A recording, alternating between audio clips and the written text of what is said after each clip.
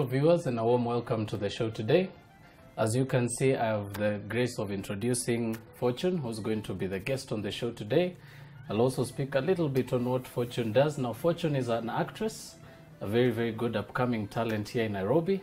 And being that she's also a nice, beautiful foodie from home, she's also going to be gracing our presence and learning some beautiful tips and tricks around making the very simplest of dishes, especially for those of you who are looking at convenience and healthy options for your dinner. Now, maybe you can give us a little bit of feel of what you feel about the show today. Hi viewers, my name is Fortune and I'm very glad to be in the kitchen today with Chef Andy. I really feel like this is more of a vegan meal, which is actually convenient to some of the people who don't viewers, who don't eat beef Exactly. and meaty stuff. Yes, just to add to that, we are going to be making a very, very simple and hearty vegetarian meal. I'm going to, of course, introduce the ingredients, but before I do so, I will mention that we're going to be making some managu on the show. Now, managu is the local name that it is known by. It is a very indigenous kind of addition to your pantry and also to your vegetable variety at home. You can, of course, be able to buy this locally. I think you managed to see some managu in a market before. Yes. Now, also a story I can share about managu. A lot of people or city dwellers may not actually be very aware that it actually carries some very, very good nutritional values. It's also a very, very good addition to your meal and also gives a very good substitute to any ingredient such as spinach or even kale. But before we continue, I will of course introduce the ingredients just to give you an idea of what to expect for the show. Now, from the very front, you will require 1 stock cube, beef or chicken. You're also going to require some garlic cloves and 1 peeled onion. You'll also require some ripe tomatoes, a bit of some salt, and a bit of some stock powder. You're also going to require some coriander leaves, some managu, of course, in its rawest of forms. You'll also require some maize flour, which will be turning into a very simple ugali, some water to aid in cooking your ugali, and last but not least, some olive oil, which is a healthier alternative to vegetable oil. But before we begin, we'll of course give you this chance to freshen up, and we'll catch you after a very, very short break.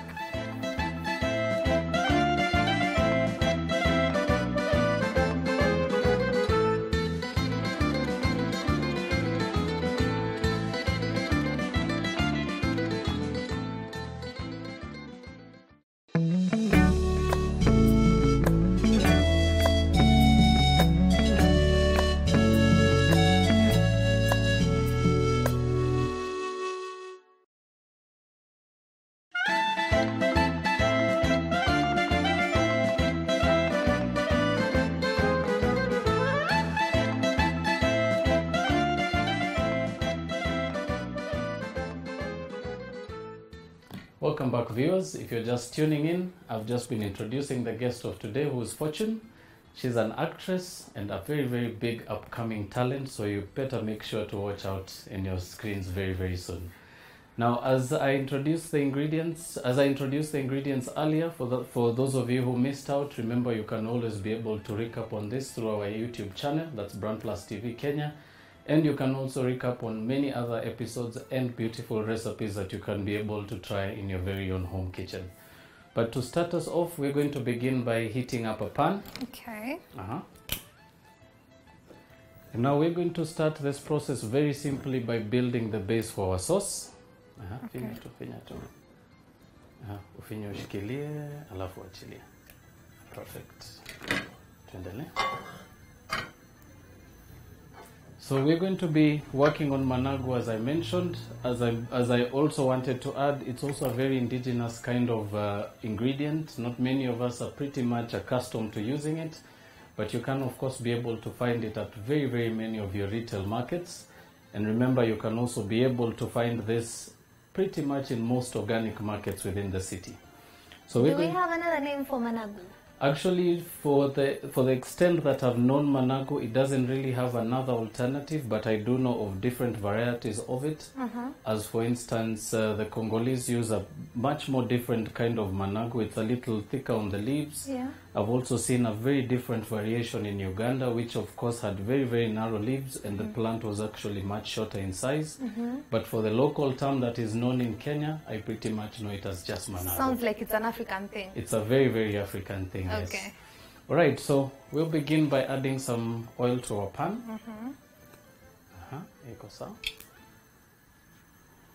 Right. So we're going to start off this very simple process, Fortune, by of course building our sauce. Okay. And we're going to start off by chopping a red onion. So I'm also going to show you a very simple tip on chopping an onion. Okay. So very simply, always begin by just slicing lengthways right over the top like that. And you can slice it almost all the way to the end, but not get all the way to the side. And very, very simply, just let your knife proceed to do that for you. Wow. Nice and easy, yeah? It And looks as so you can easy. see, it makes it so much easier to remove your core. Yeah. Alternatively, you can use your knife to just cut almost a triangle at the end and remove the core to begin with. Proceed to do the same thing by slicing through the top. Slice a little bit through the side. And finish off by chopping that fine. So we're going to start off this process just by building up our sauce, or rather the base for the managu. Okay. So onto a nice smoking hot pan, we'll add our onions. Right, so we can reduce the heat slightly. Okay. Right, so always What's begin the with the onion. advantage of cooking in olive oil? Now, one beautiful thing with cooking with olive oil is the fact that it's actually very low in cholesterol. Because it is associated with the high-end people. Well, I would say it's not really the association with the high-end people. It's more of an expense factor. Yeah. So you will find that most households are preferably using vegetable oil because it's easy to find and it's affordable. Which is still okay. Which is still okay. Okay. But what happens is when you actually go out into the market and you look around, you may actually not find olive oil in all your stores because it's actually a very, very expensive commodity to use in the kitchen. Now, as I also wanted to add, you can of course be able to find olive oil in most retail stores around the city. But of course, on the outskirts of Nairobi, it may actually be a little hard to find. So I would say, if you can get yourself one big bottle and keep it at home, if of course you're not close to the market, Yeah. it's also always very handy. Because honestly, food cooked in olive oil is usually tasty. Very tasty. Yes. Now, to the onions, as soon as they turn brown, we're going to add just a little bit of oil. And this is basically to allow for the onion to Oil. really lose Water. its pungency. Yes, Okay. just regular water. And to that, we're going to be adding a bit of garlic. So I'll begin by mincing some garlic in my pesto. Why did you put salt in there? Now, what happens is salt makes it much easier for you to turn it into a paste. Okay. So what happens is once you begin by pounding down your garlic, once you're done with that, all you need to do is just work your pestle right around the sides, and it'll just basically turn your garlic into a mince much faster. So also very important to mention, if you're going to be using that same technique of mincing garlic, be sure to always remember that you added your salt in a little earlier. And this is basically why you have a bit of water in the pan, just to be able to dissolve this salt and cook it down a little further. Becomes a paste. Yeah, so it basically turns into a paste and it makes it much easier than pounding. Okay. Right, so once that's done, we're going to proceed to add that into our pan. Just going to get rid of that. All right, so in goes our garlic, and at this stage I'll mention that this is basically our aromatic. Yeah. It's basically one of the ingredients you use to really give aroma and flavor to your dish. Okay. I think that's the main reason why we're using it, because usually at home we don't cook managu using garlic. Exactly. Now, another tip I could share about using garlic as well, it really does and plays a very, very good part in breaking down the bitterness from your managu. Okay. And makes it a little more palatable and much easier to enjoy. Yeah. Right, so once that's done, we're going to also chop our tomatoes. Now I'm also going to share another tip with you on cleaning out your tomato. Very keen on that. So very simply, using the tip of your knife, proceed by removing the core. Okay. And that makes it easier than having to incorporate it into your food. And once that's done, we're just going to slice that into wedges.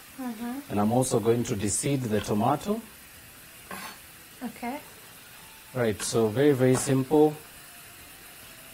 Proceed to take out your core. I'm hoping we are not wasting any part of the tomato though. Now what happens is if you actually have some of the remaining bits from your tomatoes like the ones we just removed, Yeah. you can of course always take time and even throw them maybe into a pot that you're making a soup or a sauce, and it will actually add a nice beautiful wateriness to it, and it makes a very good substitute for water. Right, so just going to finish deseeding our tomato. Now, I also want to find out, Fortune, how often do you have greens at home for dinner? Well, I feel like in every part of a meal, we usually have them like a meal, not breakfast, of course. I'm talking about lunch, I'm talking about dinner. We usually have greens. Yes. Now, do you know that greens are very vital, especially for your organs? In What that is it? they actually do a very, very good part in detoxing your body. They also carry a very, very good amount of vitamins in them.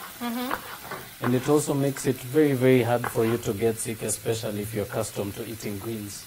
Wow. So it's very, very handy, especially if you're having any particular meals at home. Always be sure to incorporate any kind of greens that you can find in the market. They're actually very, very good for you. They do very, very many beautiful roles, especially like for people who are battling with sugar and diabetes. It actually helps to control your sugar level. Wow. Yes. I think that is something I'm going to tell my friends because they think having veggies in every meal is a vegan thing. Exactly. Yeah.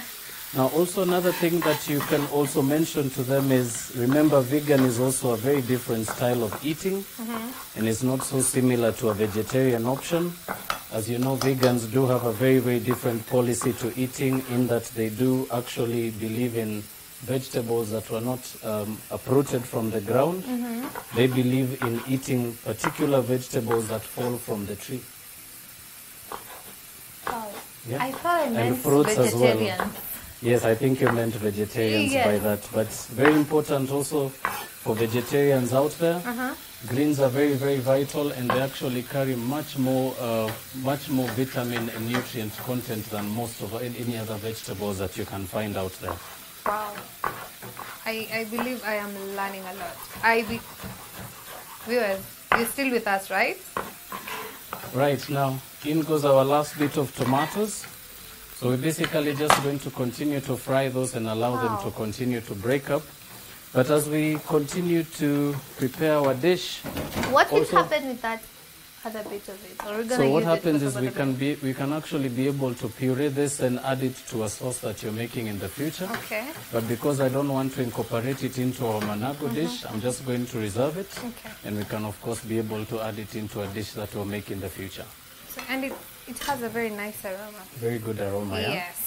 Right, now next up, I will of course also show you how to work with Managu. So I'm just going to grab these two bowls. This is just of course to aid me in cleaning this a little faster. Now something also to mention, remember the stalks for this particular vegetables are not used for the recipe. Yes. So we're only going to be using the leaves. Because I can imagine how much bitter they are. Yeah, it'll actually become very, very bitter. Yeah. So very simply, we're going to begin by just pinching off those leaves from our Managu stalk. And I'm just going to leave those on the side. In case one of these flowers falls into our bowl, is it a problem? Yes, you should actually remove them because they do actually contain seeds in them.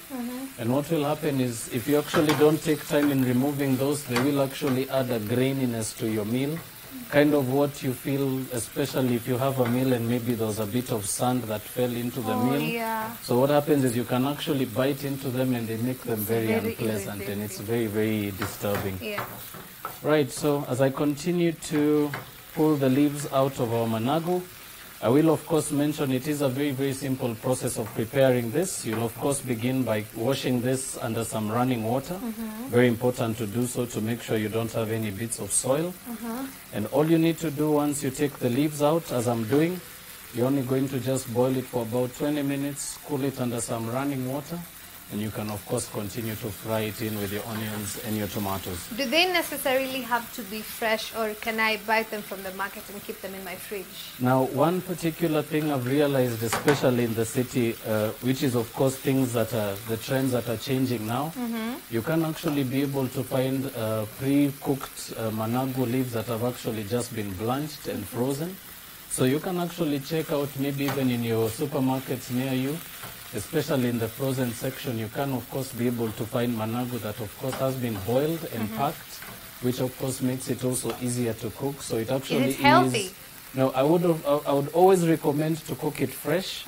So making it fresh, of course, makes sure that you don't actually lose out on nutrients. Yeah. And of course, if there's any particular bacteria or bits of cleanliness that did not go into the preparation, you actually make sure that that doesn't carry on into your food. Okay. So if I get them from the market, would you prefer I store them raw or I first boil them?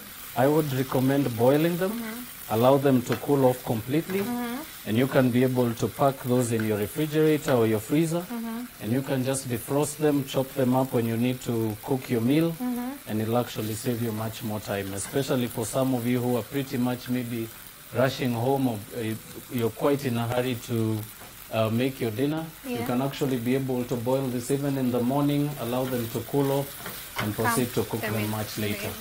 But because we of course had a bit of time to prepare some of the managu that we have, you can of course bring out some of the one that's already parboiled in the fridge. And I'm just going to allow this to sit at the back. You can also have a pack like this from home, yeah? Exactly.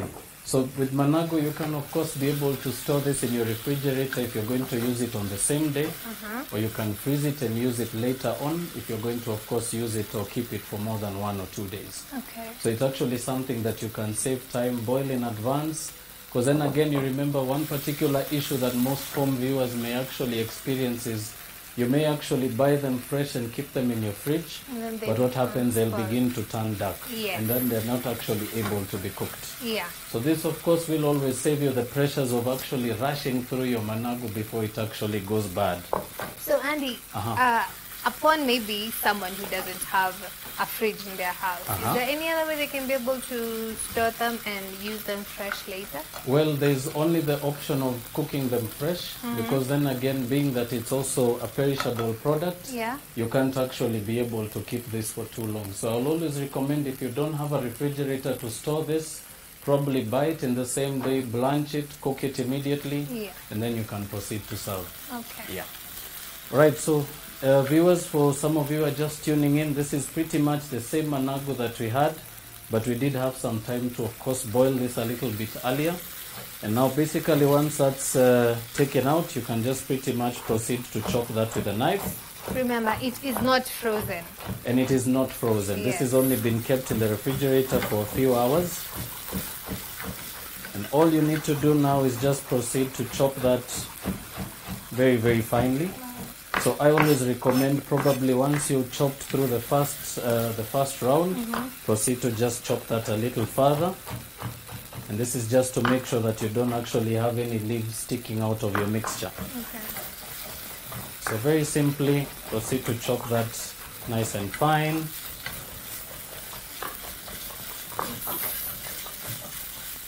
Getting cranky. All right.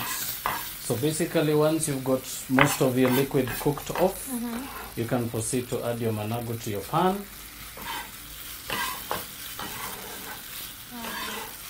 And as you can see, it's a very, very simple alternative, just as simple as working with spinach or kale. It's also much easier to clean, and of course it will also save you the cost for the fact that it's actually not a high demand commodity, and it actually costs much less. Right, so once your managu is mixed into your onion and tomato mixture, just proceed to add just a little bit of oil, a bit of water. A little. A little. So I normally insist on adding just enough water to be able to cover the mixture right up to the surface, and you can pretty much allow that to continue simmering, allow your tomatoes to continue to break down, Then you will of course proceed to add the rest of your seasoning, which of course we will start by adding just a little bit of our stock powder. Okay. So you can add 1 whole teaspoon of that to your mixture.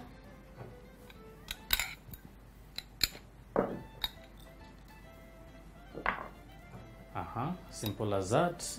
And you can also throw in 1 stock cube. So as I also mentioned, it doesn't really make a difference if you're using the beef stock cube or the chicken stock cube. Any particular one that you can be able to find at home should actually do you justice. And maybe someone at home is asking, they don't like spices. Well, if you don't like spices to this, you can easily proceed to season maybe with just a bit of salt. If you're also going to be cooking this meal for people who have got maybe ailments or they're recovering and they probably under medication, I will also recommend don't proceed to add any spices to it. Just a little bit of seasoning, a bit of salt and pepper will actually give you also a very, very good tasty managu. So we leave it until it brings itself to a boil, right? Exactly. So we're actually just going to allow that to continue cooking, allow for the vegetable to also really incorporate with the flavors, and we're going to allow that to cook for anywhere between 5 to 10 minutes, and it can come off the heat immediately.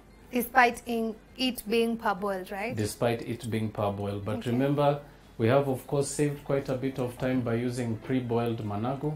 If you're going to be using it from scratch, you may actually want to create a bit more time to allow you to boil it, cool it off, and proceed to cook as you would for the same dish. But we are of course also going to be doing our ugali, but before I do so, we are going to take a very, very quick break, and when we do come back, I will also be showing Fortune how to make a very, very simple ugali, and we're going to proceed to the last little bit of serving and sharing with you some serving suggestions. So please don't touch that dial. We'll be right back.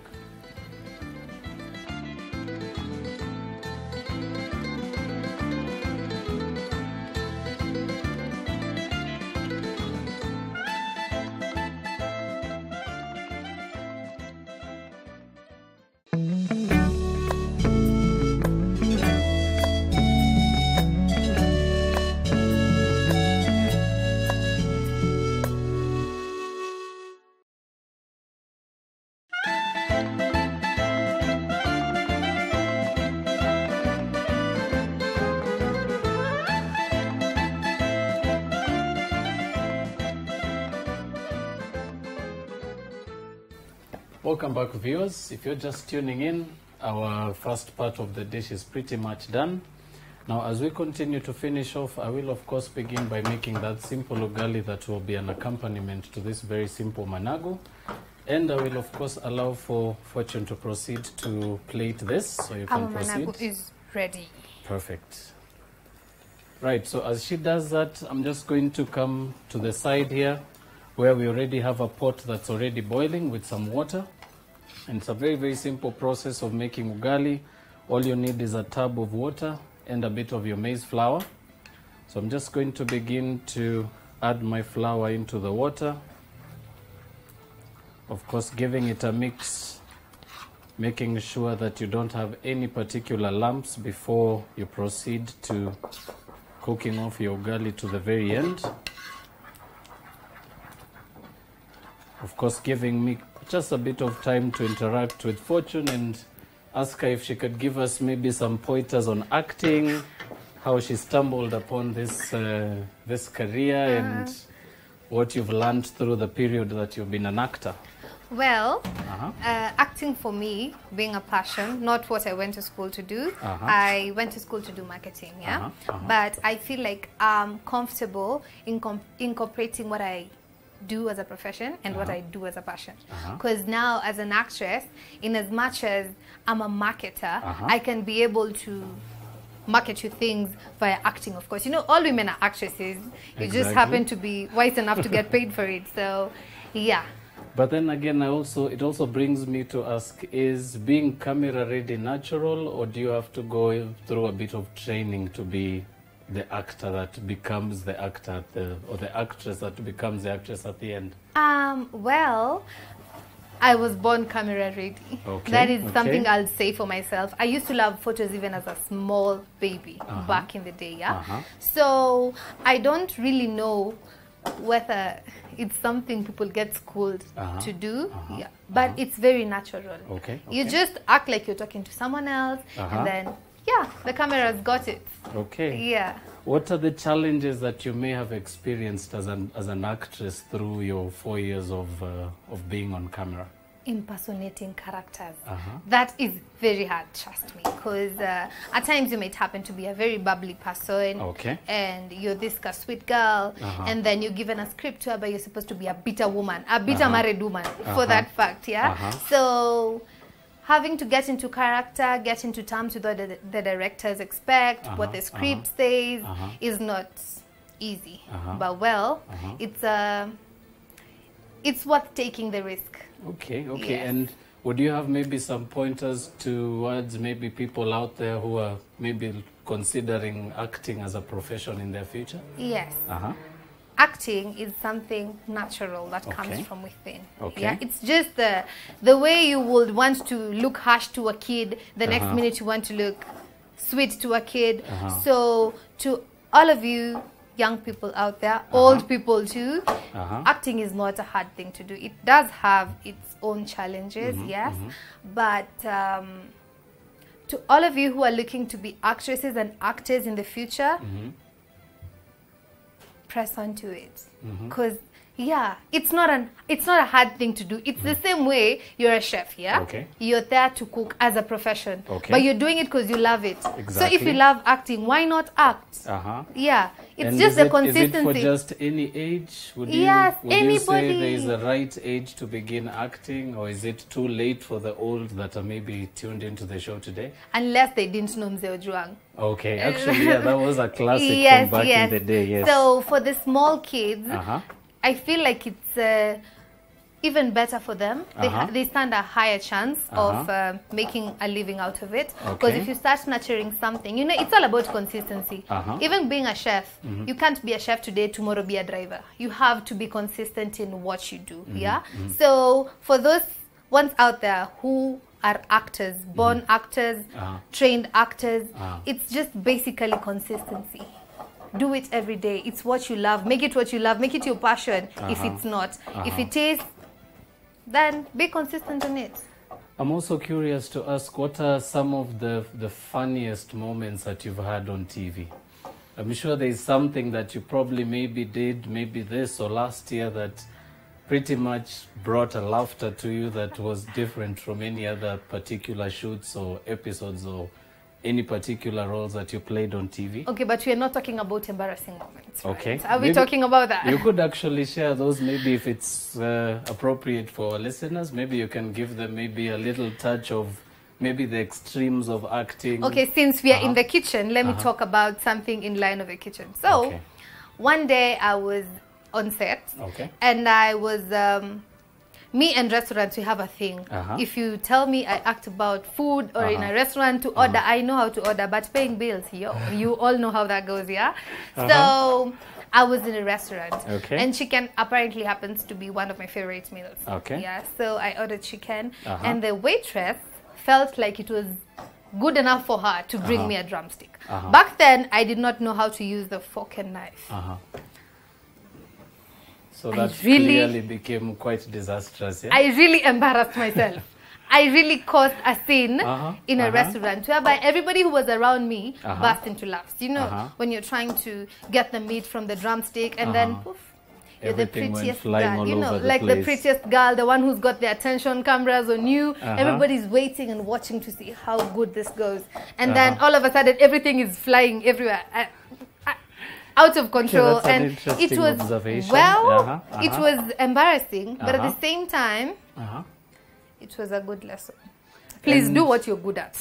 And then maybe you can also share with us some of the things you've learned through acting. Is there something that probably maybe impacted your character, or maybe brought maybe something new out of yourself that you did not know about yourself before that? Yes.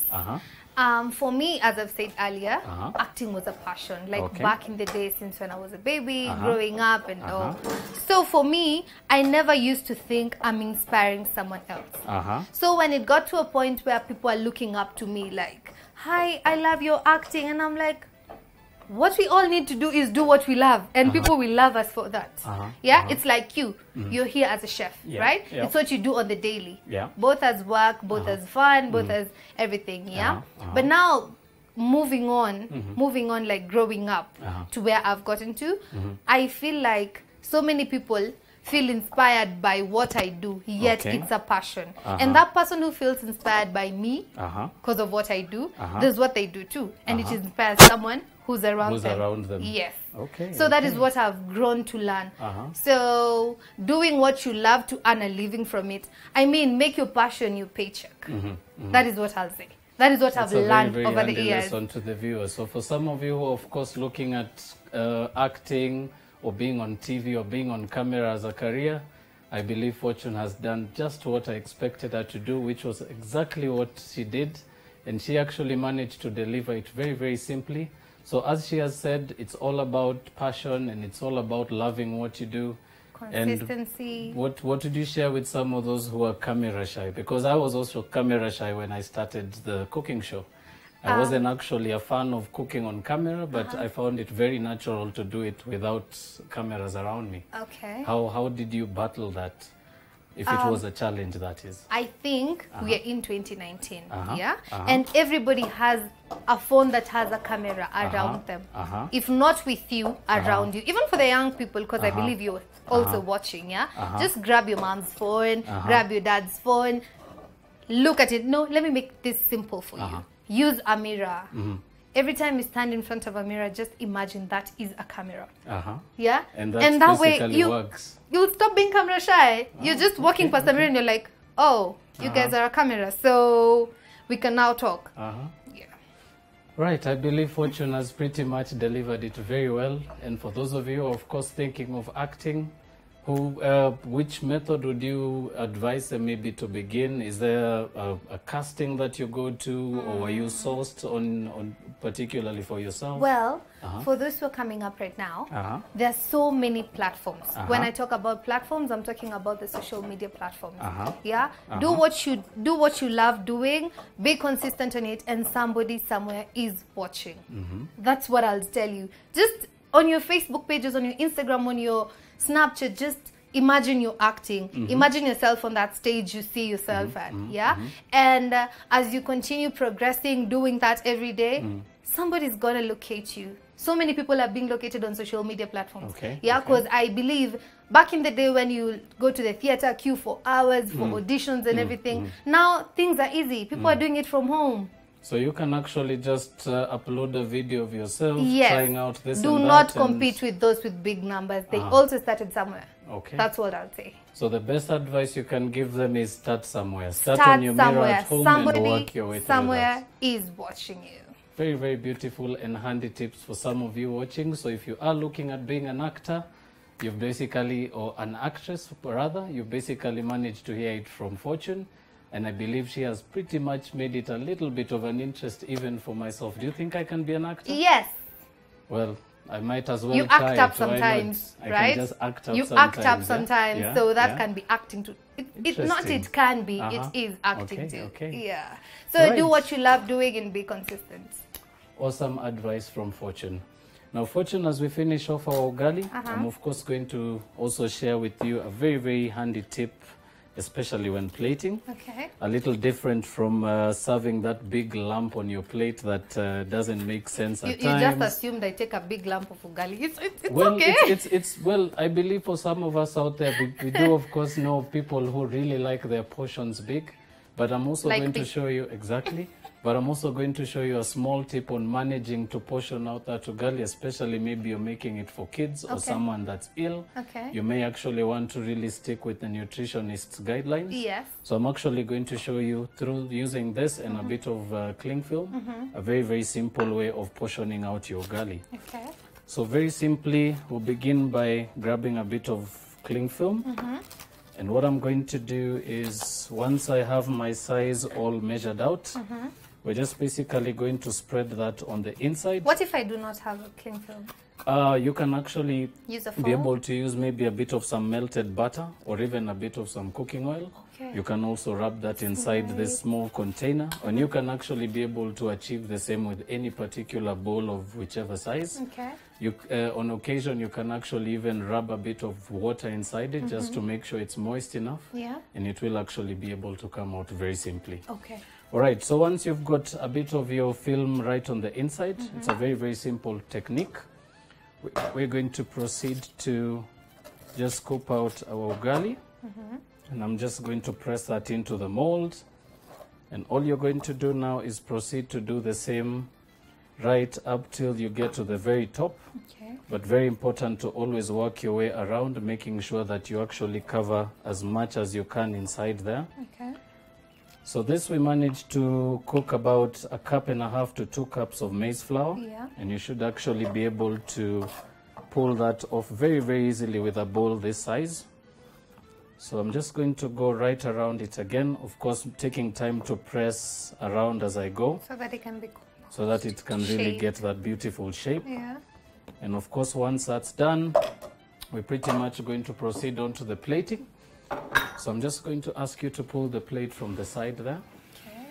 All right, simple as that. So I'll of course begin by turning over our ugali onto the plate. And you can be able to just give it a few seconds just to set and compose itself in the mold. Okay. And once that's done, it only needs you to lift very, very simply, and your ugali comes out nicely portioned out. And it also It gives has your this plate, crunch that looks like and it's it's a got that bit tribal. of crunch that's right at the top. Okay. Right, and simply you can proceed to add your managu right on the Do side. I pour it or do I? You just- can do whichever you prefer. No, I believe this. You looks believe better. that's easier? Yeah. All right, so simple as that. Remember, very important to always remember as well when you're serving a meal. Remember, sometimes you could actually have a guest who may not, of course, manage to finish a particular portion that you serve. Yes. So even using particular bowls such as this also aids you in making sure that you can actually maybe share the dish maybe around 2 or 3 guests that you have, Okay. as opposed to just pouring everything onto the plate. Okay. So for instance, you can actually portion out your ugali into 4 or 5 portions and maybe have a nice big bowl of managu to pass around the room. Yeah. And of course, this always encourages, especially for those of you who like to eat on a dinner table, it actually encourages a bit of sharing and it brings about a bit of harmony and conversating. Okay. So it's actually also a very good tip to engage people in conversation. Wow. Yeah, On a family basis, like on a pass me family the bowl. basis, exactly. Okay. Perfect. Now we have, of course, come to the very end of the show. I will, of course, thank you once again for tuning in this far. Remember, if you missed out, we do have our Facebook channel, that's BrandPlus TV Kenya, where you can be able to recap on this and many other different particular dishes that you can incorporate in your own home kitchen. But Fortune, I think we pretty much have managed to convince you that managu is pretty much a good option to go with. The way it looks so tasty, And it I looks wouldn't even colourful. imagine it's the managu I used to cry Maybe as you a can baby. actually give us a taste. I used to and, cry as a baby when my mom told me we are having managu tonight. And I actually me grew up, taste it. for some of you may not know, some of us that grew up maybe around the 90s or the 80s, some of us would actually get punishment. You know, it actually used to be in a form of punishment. To where eat managu. No. We'd actually be sent into the shrubs and you'd have to go and pick out managu. And one particular memory I remember was I would, of course, always go out there and I would actually pluck weeds and managu together. So that you bring a huge... So that I would actually expect it to be a reward when I come back because my batch was bigger. But unfortunately, they Your would mom. actually end up all weeds. But The of 90s course, kids, you know you won't understand this, but... yeah, if you grew up in the 90s and you pretty much lived maybe right around around the farm areas or just outside town, it actually used to be a very, very it actually used to be a very interactive way of killing some free time in the afternoon. Okay. Because as I recall, my mother did not particularly have a fridge or tools like we have today to be able to make this in advance. Yeah. So it actually used to be an activity we would do in the afternoons. Yeah, but do give it a taste. Maybe give us your rating between 1 and 5. How is it? Is it bitter? Is it tasty? Is it salty? It's a 4.99999999999. I won't put it at a 5 because Of course, you it's guys an won't believe acquired me, taste. but try this menu at home and you will give it a 5. It's really tasty. So, ladies and gentlemen, there you have it. We've, of course, taken time and privilege to prepare this very simple dish. So I do hope some of you will actually take time and try it at home. But remember, if you do have any questions or any particular issues that you may want to be clarified pertaining this very simple dish, remember you can always write back to us through our Facebook page. That's BrandPlus TV Kenya. And we're always more than happy to hear back from you. But from studios, we will bid you farewell for this show. And until the next episode, God bless you all. Bye-bye.